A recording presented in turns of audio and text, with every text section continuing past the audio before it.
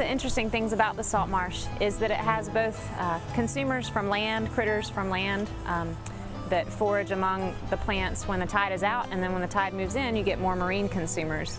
In fact, the two primary consumers of Spartina alterniflora, or salt marsh cordgrass, are a grasshopper and a snail.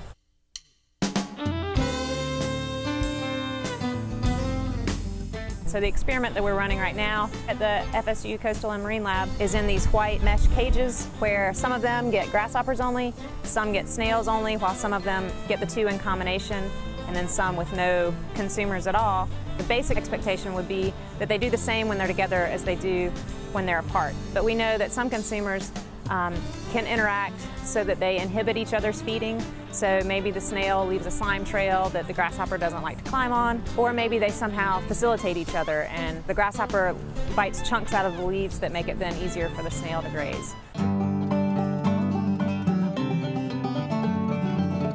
The tank setup that we have here at the Marine Lab is really nice in that we can increase the realism of the experiment by simulating high and low tide, just like these organisms would experience in the field.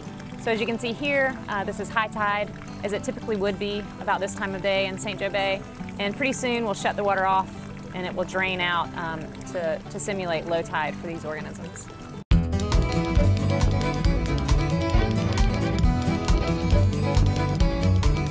The grasshoppers and the snails kind of leave their own little calling cards. So the grasshoppers take chunks, usually out of the side of the plant, and they'll leave kind of holes in the plant like this, or sometimes markings more similar to this.